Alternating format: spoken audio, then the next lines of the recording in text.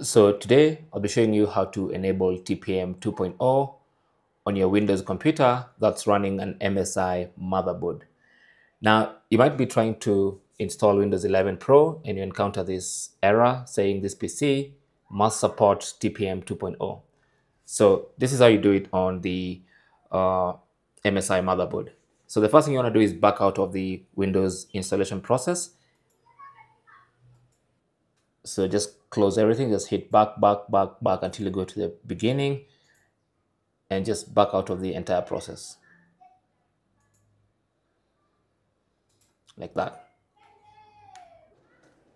So your computer is going to restart, and as it's restarting, you want to press F11 on your keyboard, okay, and that's going to take you to the BIOS. So allow that to boot. So in the BIOS, just click on Enter Setup, and that's going to take you to this page. Now on this page, you want to go to Advanced, or you can press F7 on your keyboard, or just use your mouse and click on Advanced at the top there. Now once you click on that, you should see Settings. Click on that, and then under Settings, go ahead and click on Security. And then under Security, click on Trusted Computing.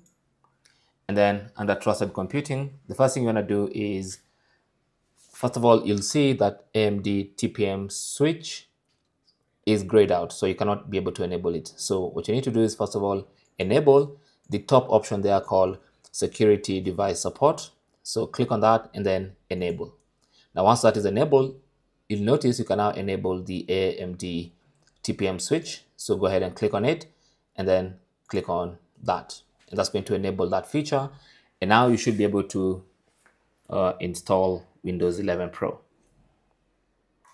So to exit out of here, just go ahead and press Escape on your keyboard.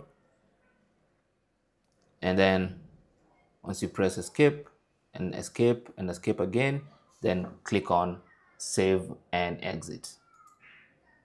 And that's going to save the changes. And then now you click on Save Changes and Reboot.